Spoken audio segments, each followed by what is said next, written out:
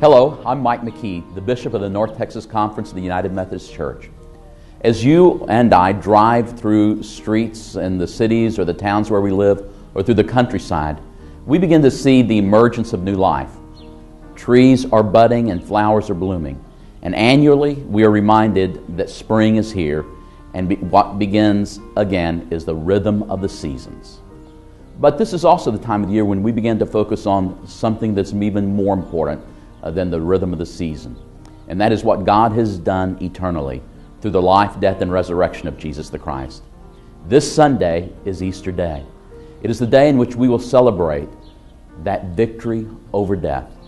And I hope as you worship with a congregation in the North Texas Conference, that no matter what it is that draws you there, whether it is the glorious music, the word you want to hear preached that day, or even the recital of an ancient creed, that what you're reminded of most deeply is this essential and eternal truth, that the Christ is risen, and God has declared victory over death.